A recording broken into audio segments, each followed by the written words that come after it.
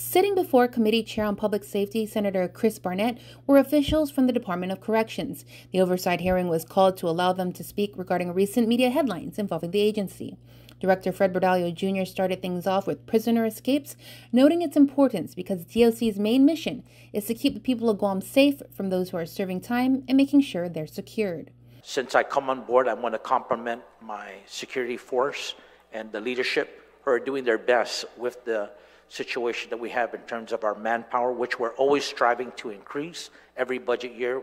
Bordallo said that since coming on board in August of last year, they've been able to prevent 2 escapes and an escape from a hospital of a detainee seeking medical attention.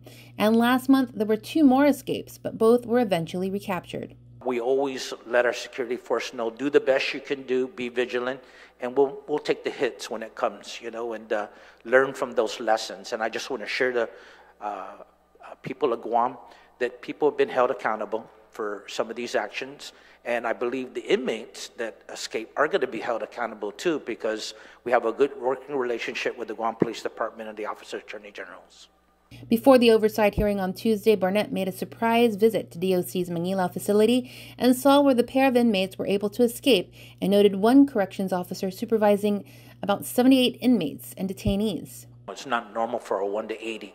We want more than that, and that's why we really need your support, the Guam legislature support, and of course the governor and lieutenant governor, to increase our recruitment, which is going to be indicated here, recruitment of more corrections officers and security staff to ensure that that ratio, it's not 1 to 80, but we can have about 4 or 5 corrections officers present with that large amount of an increasing population. According to the director, both facilities are overpopulated. That's a situation that we're going to have a conversation with the judiciary and with the Office of the Attorney General, because the more these individuals are held, especially if they pass 1 year, they haven't been to trial, the more it creates that situation. Jonagan Charfris, KUAM News.